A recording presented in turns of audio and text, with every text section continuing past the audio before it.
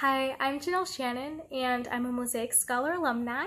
I graduated from the programs a few years back, and the Mosaic Scholarship program has been very, very good to me. I still remember that 6th grade audition where I walked in, saw people that played trombones, flutes, basses, cellos, anywhere from middle school to high school, and I was a little bit intimidated and nervous.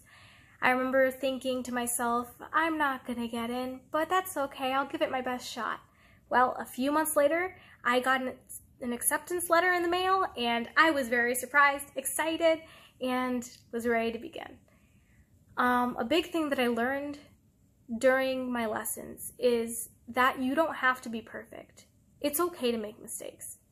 I made quite a few of them, and I still do every day. None of us are perfect.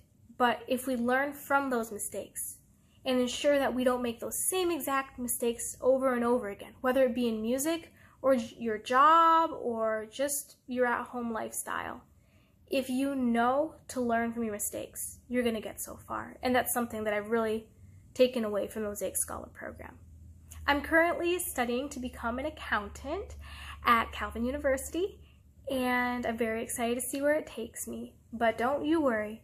I don't let my cello collect dust. I play it all the time, whether it be improvising or sight reading. I absolutely love the instrument, and I still love it for the same reasons I initially fell in love with it.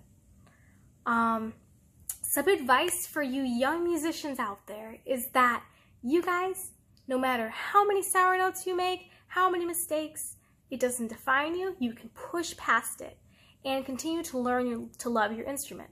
Keep practicing, because practice makes perfection. But you might think, wait, nobody's perfect. Correct.